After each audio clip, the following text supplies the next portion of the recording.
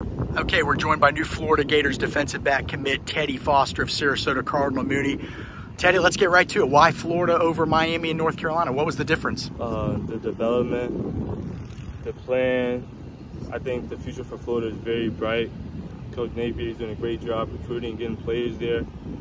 And now we just got to put the work in to win. I feel like we got all the resources. We got more than enough resources to win. So it's just about getting on that field and showing them what we got now. When you get to Gainesville, you're going to be playing for secondary coach Corey Raymond, one of the most respected assistant coaches anywhere in college football. What's he like as a person? Why did you two click so well?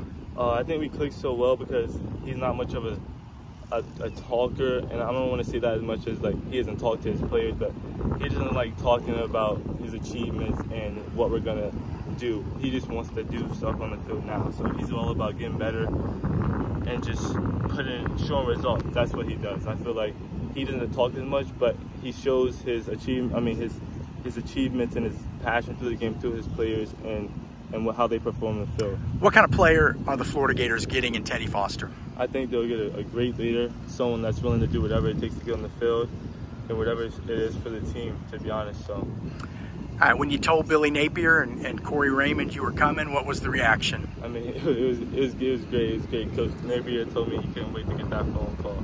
But I mean, Coach Raymond, he was excited, pumped up. Coach Armstrong even called me. So I mean, it was a great day. Great day for sure. You ready to be a Florida Gator? Yes, sir.